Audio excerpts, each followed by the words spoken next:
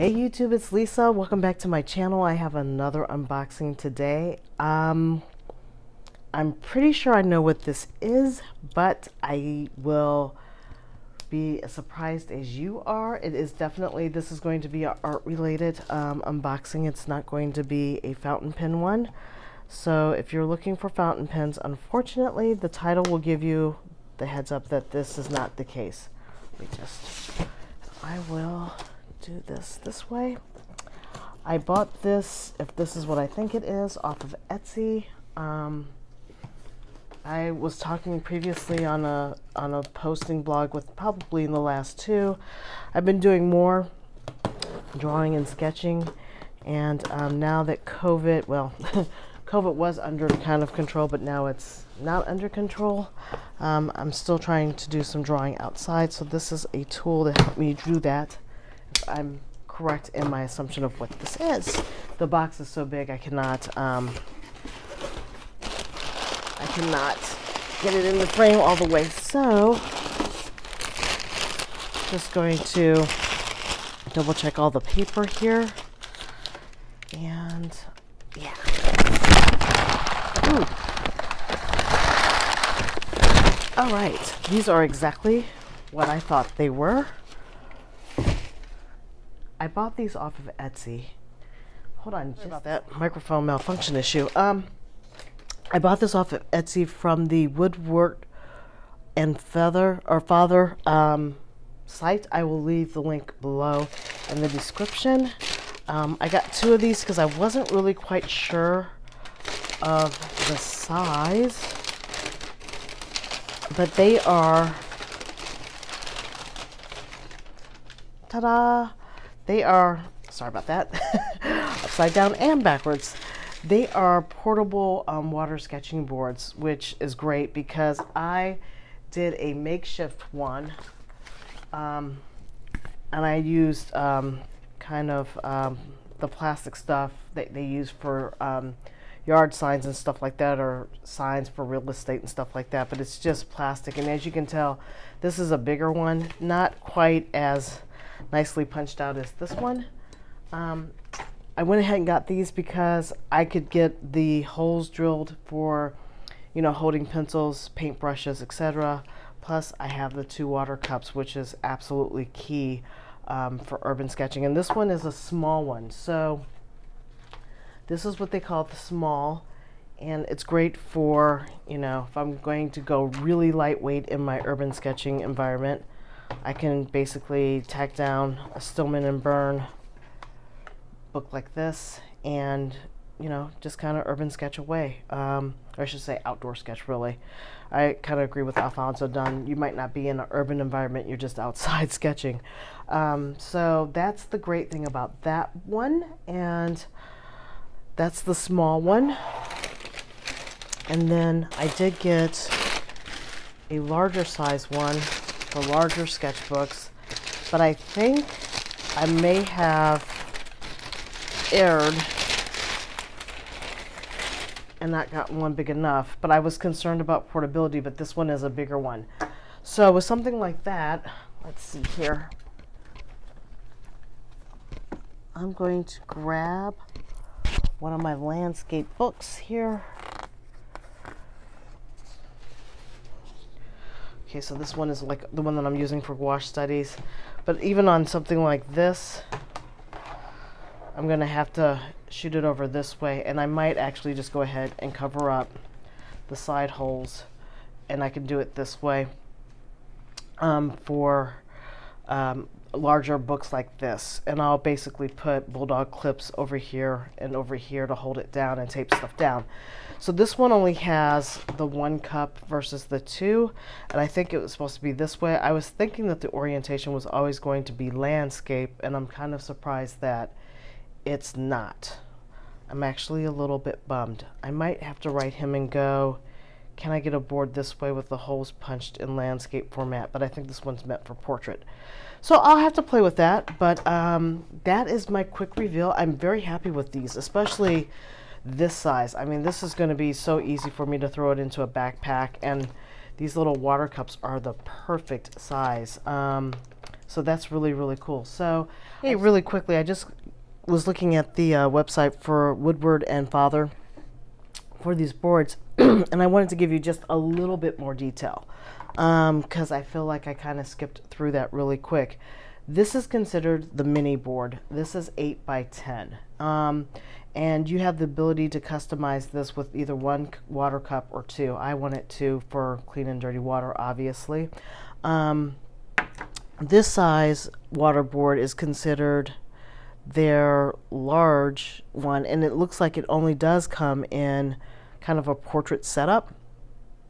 And then he has another size that's 17 by 20. That's a little bit too big for portability for me, the way that I kind of like to move about outside in the metropolitan DC area. So this one is a 9.5 by 12 inch board, and that's probably about the largest size. The way he has it shown, and I will show you the website really quick, is he has it set up like so. So the cool thing about this is, you know, I can probably go ahead and twist and turn it. I don't normally just stick, you know, one sheet of paper. I would probably have, the way that I would do it with a larger board is, you know, I would go like this. Let me get some of my bulldog and binder clips here. And let me grab a watercolor palette so you can see kind of what I'm talking about.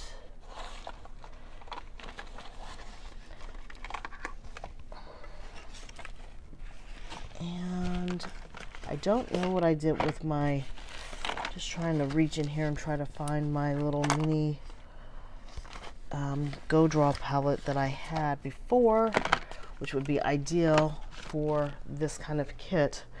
But I have my little metal M-gram paint set. So this one's a little bit kludgy on how I would set this up. So, because it doesn't quite lay flat for me. And I've got to worry about, you know, this popping up, but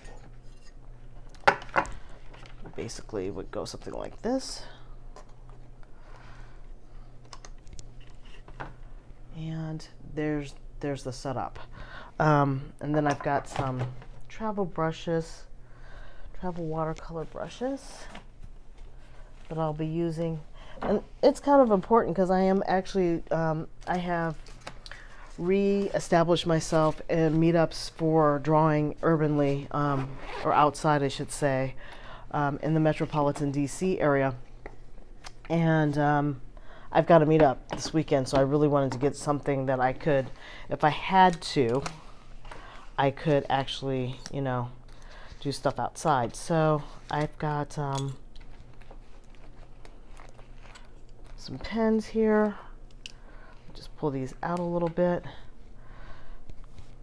And I have not tried this out, so this is my first setup. So if I'm fumbling because it's brand new to me too. Got this.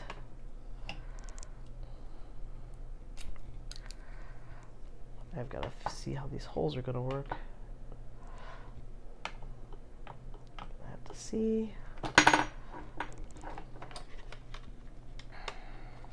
Okay, so these holes are too big for, this one's not big enough. That's most unfortunate. This is for my number 4 Escoda, and I love this brush. But if I cannot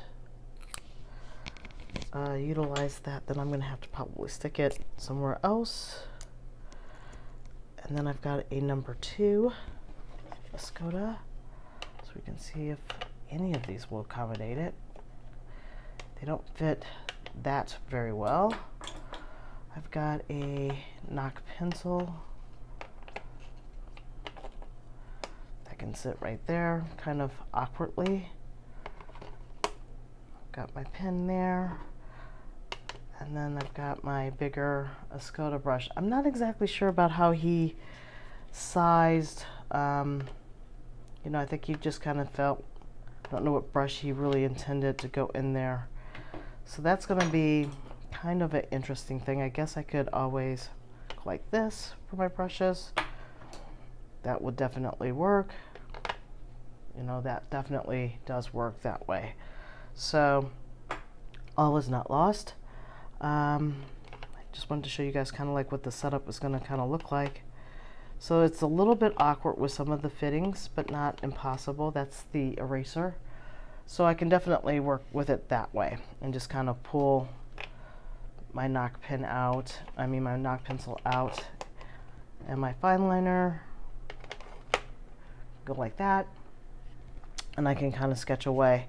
So definitely will work. It's going to take some coordination. This right here, I'm going to have to think about the palette that I'm going to use. I've got to find my Go Draw palette that I cannot seem to locate at this current point in time.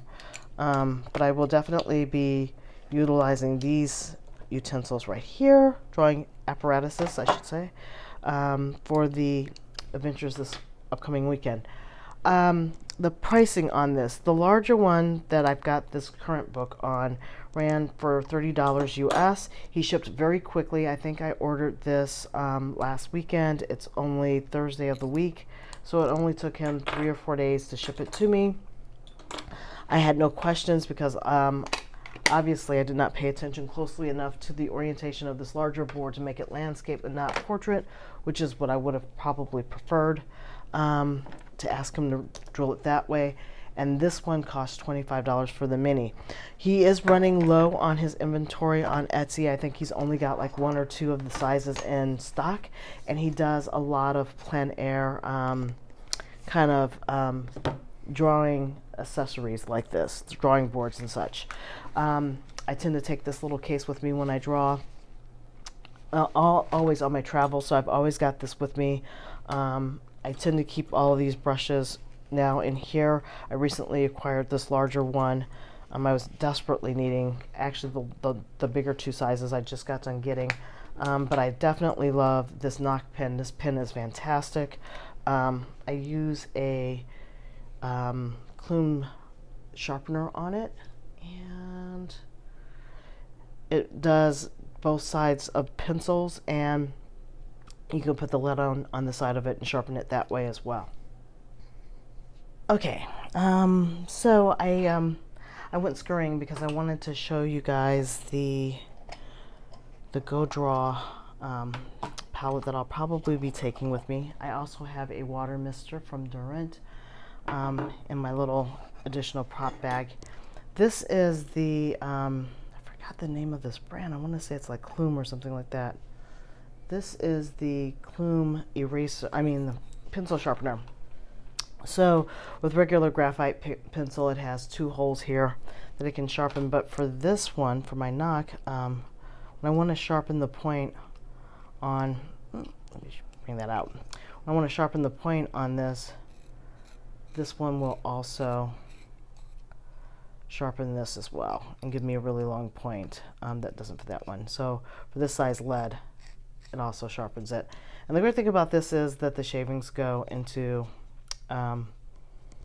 this little container here, so it's all kind of self-contained, so I don't have to worry about shavings going everywhere in public. So this kit will definitely go with me in my bag, in my art bag that I will take with me plein air. I will definitely be taking this bulldog clip. This sharpener kind of goes into this little bag that I got from when I was in England. And the spritzer will go in here too. These are just kind of odd accoutrements that I just don't have any room for. And then for my palette, I will be using my Go Draw palette, which again, now we're cooking with Crisco. You'll see that it will clip onto either one of these boards quite easily and quite well because it has a designated place for it, and it'll go like that, and I have room now for mixing. So this will be my urban sketching kit for when I'm out and about. I'm looking forward to it. I do have a dedicated new journal for that, which will be going into my Hannah Mula watercolor book. I love these notebooks. These sketchbooks are fantastic. Let me just squeeze this up a little bit more. So we'll put that up there like so. And I will say that these Go Draw palettes, or the Ant palette, there's also another person out of Russia who makes wooden palettes. You can find them on Instagram everywhere, but I can easily kind of clip the pages down onto this board and do everything that I need to do. So it's great. I'll probably attach a little rag up here that will hang from the board so I can wipe my hands and or the brushes off with. I use these little handy wipe kind of things right here, so I'll probably just attach it to the board, again with another small binder clip, or throw it through one of these little impossible holes up here that I don't know exactly what I'm going to do with. I might have to actually increase the size of these because they're just so tiny. I don't know what to do with it. So yeah, I just wanted to elaborate a little bit more. I'm going to go back now to my closing. Thank you for stopping by. I will talk to you later. If you liked this video, give it a thumbs up. I really appreciate it. And I just wanted to show you guys that if you liked the video and the unboxing, please give it 2 thumbs up. Please smash the like button so that and the subscribe button so I can let you know when I'm publishing more content. Really quick unboxing. I hope you guys enjoyed it. Take care until the next time. Bye.